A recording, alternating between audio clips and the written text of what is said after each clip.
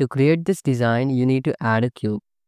Then scale this cube along the y-axis and then scale it along the x-axis and move it along the z-axis.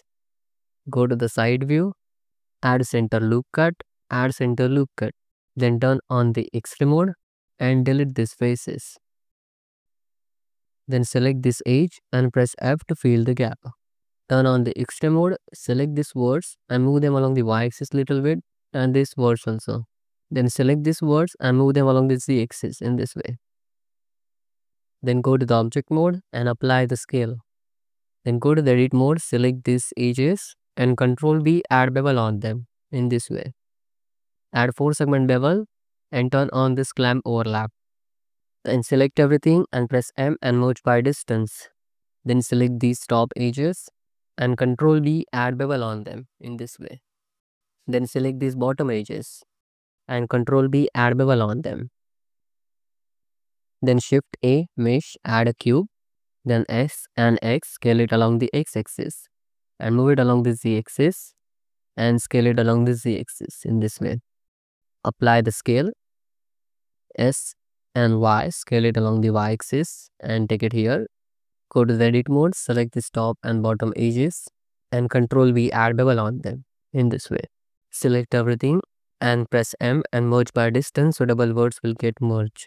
Then select these two objects and Shift Q, use the Boolean operation union. Then apply the Boolean modifier and delete the cutter object. Now select these words and move them along the y-axis. Select these faces and Ctrl X to resolve them. Then use the insert operation and then right click breach faces. Then select everything, mesh and symmetrize, take the symmetry and delete one half of the model. Then use the knife tool and create cuts along the z-axis on this way. And then create cuts along the x-axis. Then use the knife tool and create one cut here. And then select these words and merge them at last. And then use the knife tool and create cuts. Then create cuts here. Then merge these words. Select these words and use the edge slide at there just to adjust the position little bit. Then select these faces and use the insert operation and press B to avoid the border. Then select this edge loop and Ctrl B, add bevel on it. And then dissolve this edge. Then select these faces, use the insert operation. Then select this edge loop and Ctrl B, add bevel on it. Shift factor should be 1 and add a 2 segment bevel and give the proper thickness. Use the knife tool and create cuts along the x-axis in this way. Then select this edge loop and Ctrl B, add bevel on it and add 2 loop cuts. Then select everything, mesh and symmetrize, take the symmetry.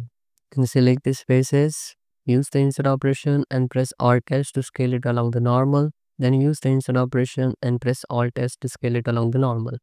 Then dissolve these faces. Then use the insert operation one more time. Then select these edge loops and Ctrl B, add bevel on them. Then select this face, delete it, select this edge loop and go to the face and grid fill.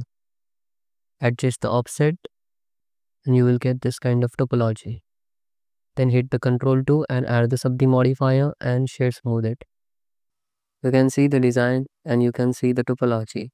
So that's it for today. Thanks for watching. If you like this tutorial, then hit that like button and subscribe to the channel. Bye bye. See you next video. Take care.